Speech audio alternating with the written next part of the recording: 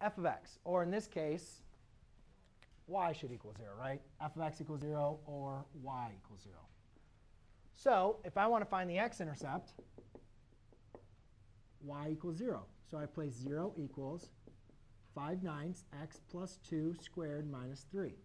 Now, what's nice about it in vertex form is you guys don't have to factor. Remember when we did quadratics all the time? We had to factor, right? We did this at the beginning of the year.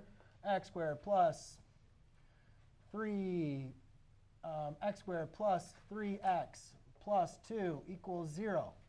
The only way to solve this was to factor and then use the zero product property.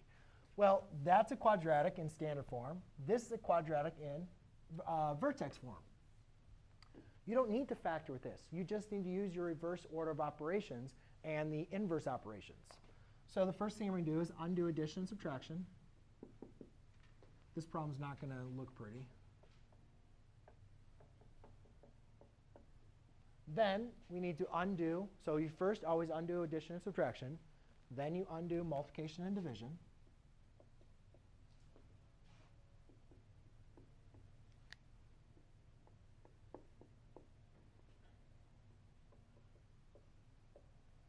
Then we have to undo squaring. Brian, are you OK? Are you OK? OK. Then you take the square root of both sides. Remember, you have to introduce. So you take the plus or minus.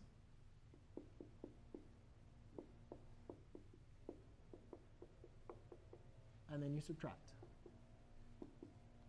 So the x-intercepts are x equals plus or minus, let's do -2 plus or minus the square root of 27 over 5.